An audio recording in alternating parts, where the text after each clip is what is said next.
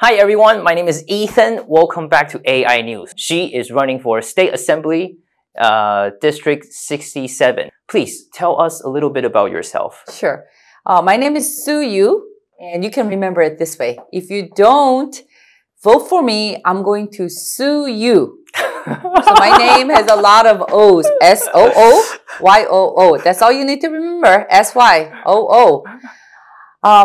I was 80 years old when I immigrated to America, and I grew up in LA with majority Latinos. And I became a Christian, born again at age 13, and that just flipped my life. And since then, my life was not the same. I dedicated my life to live for God and live to win lost souls to Christ.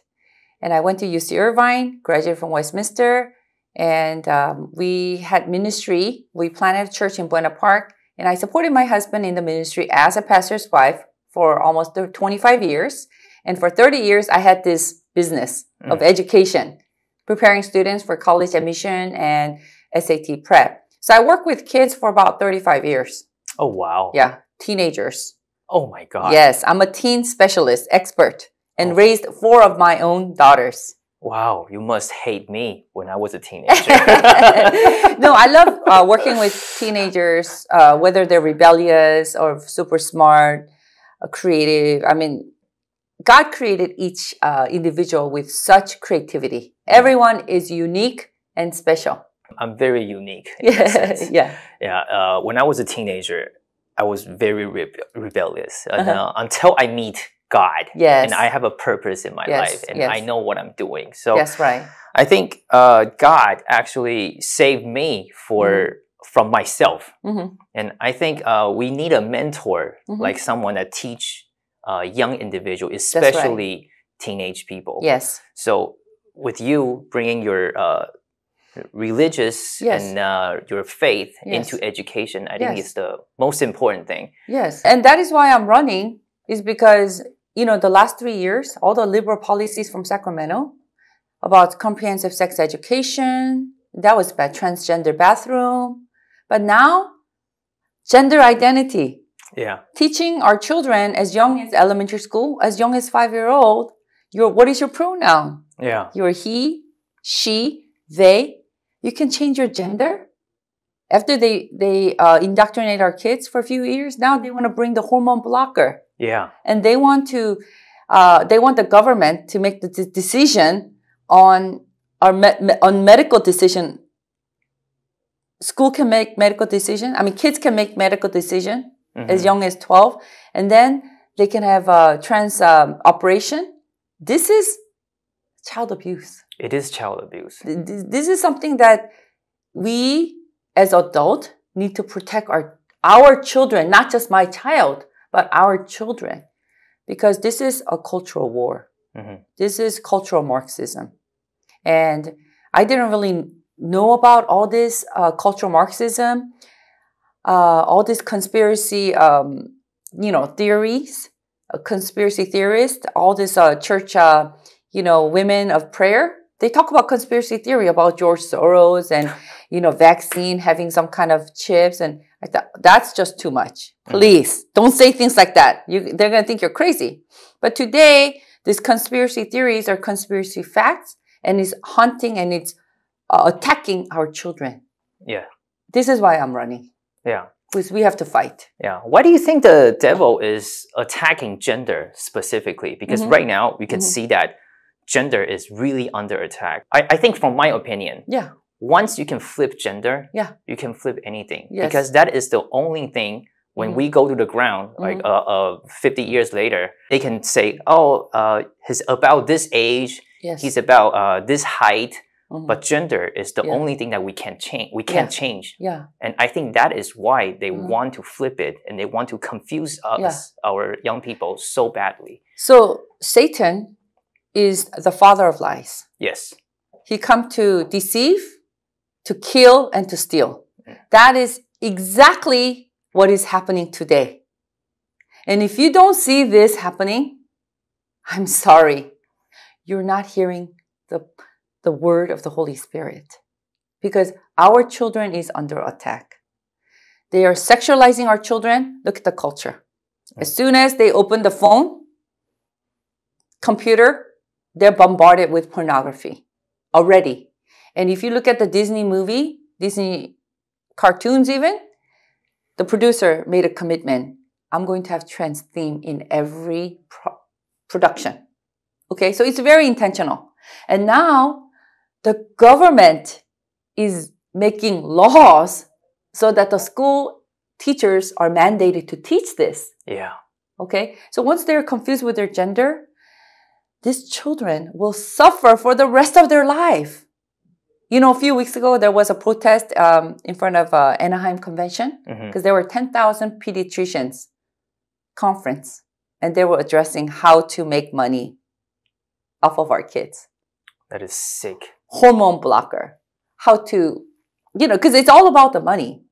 You know, this whole hormone blocker is a multi-billion-dollar industry because it's 100% paid with your tax dollars. Are you okay with that?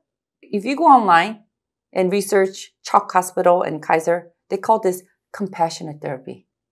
It is so deceitful. I spoke with a mom. She was in tears. Her child at Artesia High School, when she was 16, she wants to have a hormone trans change and start taking the hormone therapy. Mom said no. The school, between the school counselor and her daughter, they went to court and the judge signed yes. And she ultimately, at 17, had the hormone therapy and had the trans operation, and she ended up dying. Artesia High School. Artesia High School. And this was a Latina mom. That's my high school. This happened like 4 or 5 years ago. She said her daughter died. It's been 3 years. And her mom was in tears. And she's protesting because she wants to let the other moms know. She said the school lied to her, the counselors. She doesn't know what happened between the counselor and the child. That's what they do. If a child is depressed and they're confused, then they have counselors talking to the child without parents knowing. And you can lose your kids. Yeah. You can lose your kids. Forever, too. Yeah. She died.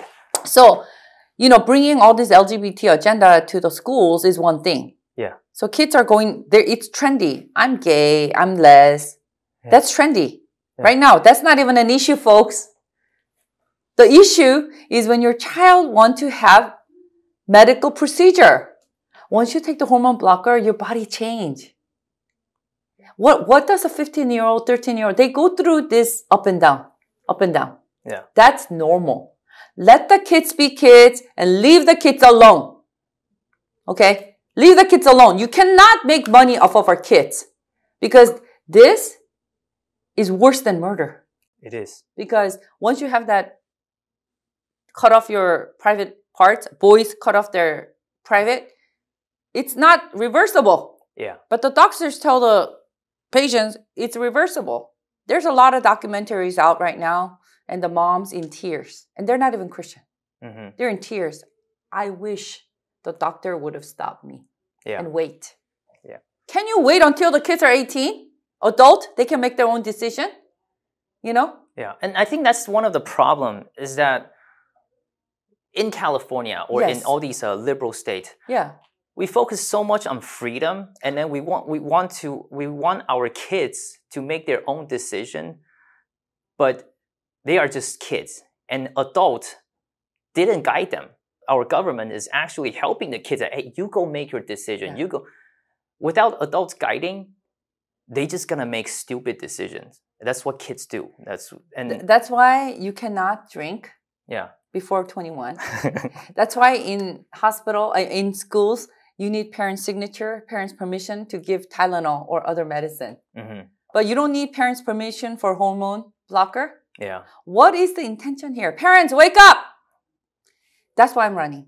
Yeah. I want to yell and tell the church and tell the church leaders and parents, wake up! We need to protect our children. And it breaks my heart that we are so deceived, that we are not seeing what's happening to our precious children. And this is God's children, right? And if we read the Bible, we are living through the end times. It's Sodom and Gomorrah and the Babel Tower in the East Coast. New York, is the financial Babel Tower. Boston is the academic Babel Tower. San Jose and San Francisco is a tech Babel Tower. And Sodom and Gomorrah, Babel Tower combined times 5 is what we're living through. And who's vulnerable? Our children. But the prayer warriors, Asians, Chinese, and Korean, Asians who are prayer warriors, and even white people, they're in tears. They're in tears. They're crying out for the children. And they're crying out to the Lord for repentance. I mean, we are living through such end time, and look at the churches, they're so complacent. It is time for us to repent. And really, if we don't cry out now, we're going to lose a whole generation. And this is a spiritual warfare. Ephesians 6:11, it's not about flesh and blood. This is a spiritual warfare. And Satan comes like a snake behind the door. And that's all the lost past behind the door. We don't even know. Young legislators like Evan Lowe, Alex Lee, all these young people who never had kids. And want to make decisions. They're making laws how to raise our own children. Yeah. If we don't rise up and vote, you are responsible because you didn't vote. And you are responsible because you voted the wrong way. You vote for the party. Tulsi Gabbard left the party. She was a Democrat candidate for president in 2020. She left the party, and this is what she said. I cannot stay with the party that's dragging our nation into nuclear war.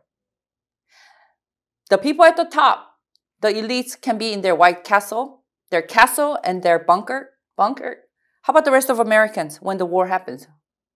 Just leaving us to die. And the school too, that's how I feel. Rich people can send their kids to top private school, whatever. How about the rest of the children learning all this trash and toxic? This is crime. This is crime that we need to stop together. Asians, Latinos, we're not minority. We're not. We make up over 62% in California.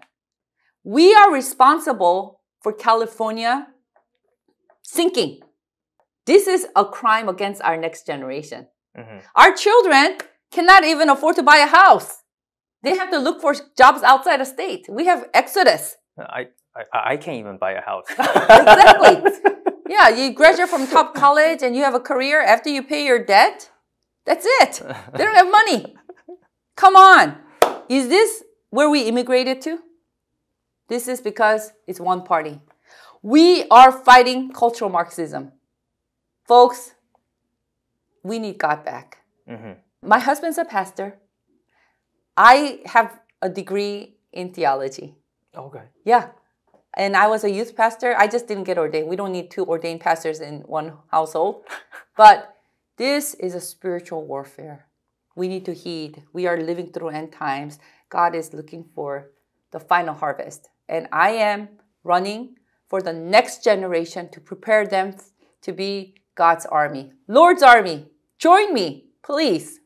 I was reading through your, I'll say resume, your flyer. There's a very interesting story about you and your husband. How did you and your husband meet? Oh, we met in college. Okay. After I became a Christian at 13 years old, I was really filled with the Holy Spirit. And I was on a mission to evangelize. So in middle school, I was an evangelist. In high school, John Marshall High School, I was an evangelist. I was like a social worker. Everyone who immigrated, I shared the gospel. And then in college, same thing. I was like a minister, campus pastor. Okay. And that's how I met my husband. He was president of the Korean Christian Fellowship. And he pursued me. But I said, no, I am not called for a relationship. I am like Paul. I'm going on mission, overseas mission. That's it. So I didn't really date anybody. I had no interest in guys. And I thought, God called me to be like Apostle Paul. But, the Lord kind of opened my heart. And before he committed to go on a mission. So I thought, okay, this guy is serious about serving the Lord. Yes. So then I gave him a chance. And that's how we met and ended up getting married. Oh, okay. Yeah. Good chance that you gave him. Yeah. And then he kind of talked me into marrying early so that we can go to seminary together. Oh. So, yeah, I got married at 23. Oh, wow. That is very young. Yeah, And but that's actually and my normal. age is average. Yeah. How does he feel about you running for the state assembly? You know what? He is so aware of what's going on. Yeah, 2016, most of the Christians who pray awakened with what's going on. 2016 was the year that marked for all the Christians to wake up. Yes. Even American people who are not involved with politics, 2016 is when they woke up. What's happening with our nation? Right? And then the lies from the left news. So my husband is actually more aware of the issues than myself. And he understands that in times like this, we need Esthers and Daniels and Moses to lead the people out. That was all politics. Yeah. That was all politics. So we cannot hide behind the church wall and abandon our kids to perish. Yeah. So my husband, he campaigns for me every day. Every day he knocks on doors, he talks to the people. And the more he talks to the people, he's getting the message out. Like me. All my volunteers, like 25 people come to my office every day. Even yesterday, I was at a Chinese church. I got kicked out. No politics. This lady kicked me out. And my heart was really broken. Older lady in her 70s. She came out and we cried together in the parking lot because she told me that families are suffering. There's families with kids who's LGBT, who's trans, and they're suffering alone. And we wept together in the church parking lot and we prayed. Wow.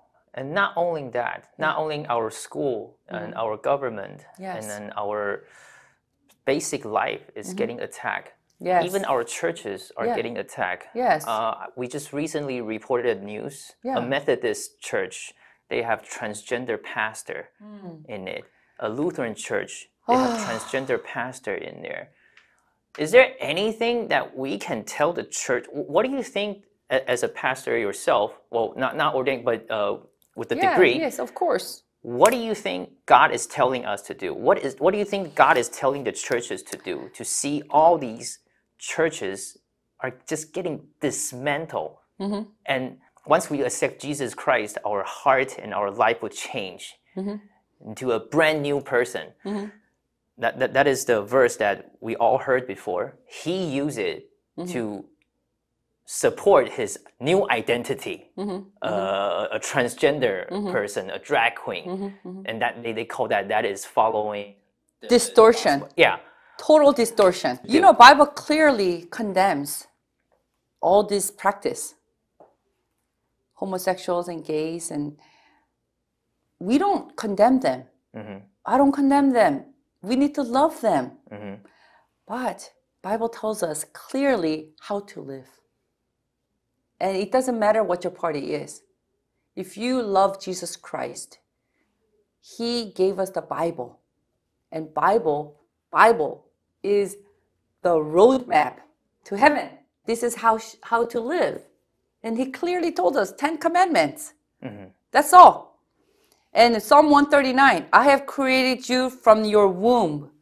Just like you said, that when you found Jesus, you found the purpose of your life. Yeah. Every life is valuable. And He has a plan and a purpose for each person. But look what the culture is doing. The cancel culture and the propaganda. It's like you have to think the same way. And even the pastors and the seminaries have been distorted and rationalized and justification. And you know, irony is, people who are most well-educated are the ones who accept the woke agenda. That's why I said Boston, the academia. And we raise our children, we send them off to Ivy Leagues and Berkeley and LA. They're the most brainwashed. And I cried so much during the pandemic. My heart was so broken. What have we done? You know, and I'm like, wow, I never knew a day will come when I'm going to put my life on the line to defend Constitution. Basic freedom. All men are created equal. All men. And this is American Constitution. Mm-hmm. We are all same beyond the colors. Doesn't matter. God loves us. Like the grandmas who didn't go to college. They have more common sense than some of these people who graduated from Ivy League. Too much education. That's Babel Tower.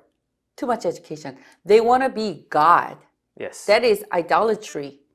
We have creator God. God created biological male and biological female. That's it. Yeah. It's simple. But Satan distorts. You know how Satan lied and deceived Eve? Mm-hmm. If you eat this apple, you're going to be like God. Babel Tower. You are going to be like God. That is the deception and the sin. And that's why I said this is a spiritual warfare, because the radical left agenda is about attacking Jesus Christ. It's about attacking everything that has to do with Christianity and church and God's people. We are persecuted. It is. In schools, they force anything that has to do with Christ out. But now they're bringing in LGBT clubs, even Satan club. Yeah. Okay? We are living through scary time. I would not run. I would not step up to run if it wasn't scary time like this. And I want to share a verse with you. For we do not wrestle against flesh and blood, but against the rulers, against the authorities, against the cosmic powers over this present darkness, against the spiritual forces of evil in the heavenly places. This is what we are fighting. What grieved my heart, and I cried so much. I wept during pandemic. I was in tears almost, every day. And I don't know why I'm crying. But you know what? I saw, God showed me, He gave me a holy burden that this darkness is being swallowed, right? Is it swallowing our next generation? And we who have found Christ, who have experienced Holy Spirit, we need to rise up. Please join me. Please join me in prayer and repentance. And let's seek for the power of the Holy Spirit together. In Jesus' name, God bless you. Amen. Amen. Wow. Everyone go out and say her name, walk the walk, and bring her message out. We need to wake up. This generation, we have a generation to save. We have our kids to save. We have ourselves to save. Our salvation depends on what we do with our power to vote. And everyone has the abilities to change, to make a change to our leftist agenda, the whole California right here. So everyone please go out, walk the walk, tell people about her idea, spread this woman's message into your church. That's what we need right now. So thank you again for letting us be here. I need two things. Okay. And I got so carried away. Okay. I need two things of help. One is vote. If you can get 10 votes for me, I'm going to win this election. I need to raise $100,000 in the next 2 weeks to get the message out. Oh, wow. Sending the mailer, one mailer costs $50,000. Yes. So that's why campaign, nobody wants to step up. It's I've been on a suicide mission, but it's tide is turning. The party is finally paying attention. This is a competitive race. They just told me it's a toss-up, which means it's very competitive. So if I win, I know it's giving God all the glory because this is a miracle. Yeah. Right? So please help me. And ballot harvesting is legal. You just tell your friends, hey, bring all the ballots, vote together. You can sign and just turn it into the ballot box, not the post office. So please help me with votes and finance. Thank you so much.